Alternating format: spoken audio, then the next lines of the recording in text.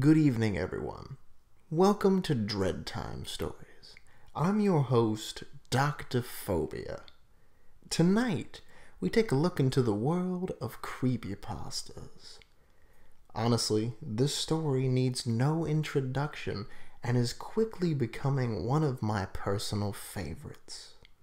So sit back, relax, and enjoy. Lights on. Have you ever noticed, when sitting in your room at night with the lights on, it's difficult to see out your window?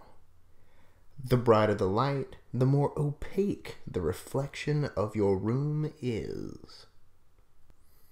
You could put your face close to the glass and see out, but why?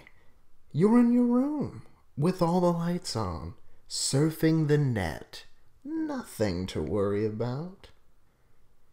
Then again, it is kind of creepy when you think about it. You staring at your computer screen, totally absorbed, all the while anyone or anything could be just on the other side of that pane of glass, watching you silently. But of course, you could just turn out the lights and look out, dispelling any creepy feelings that may be rising up in you. Unless there was something out there, and you've just removed the only barrier that blocked its entrance. That was Lights On.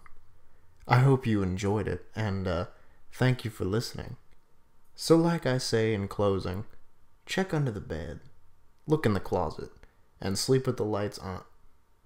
On second thought, you better go ahead and turn those off. Good night, everyone.